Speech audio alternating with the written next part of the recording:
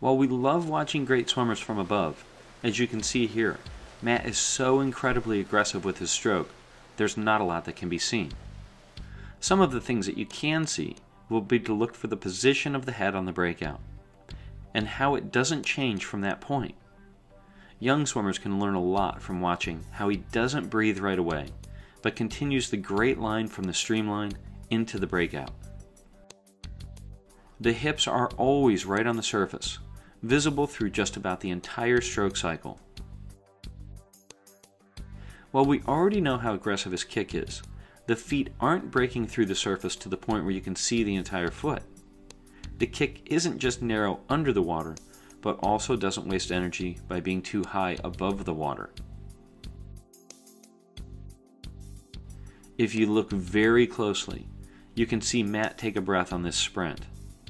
You'll never see his mouth and have to question if he really did get any air.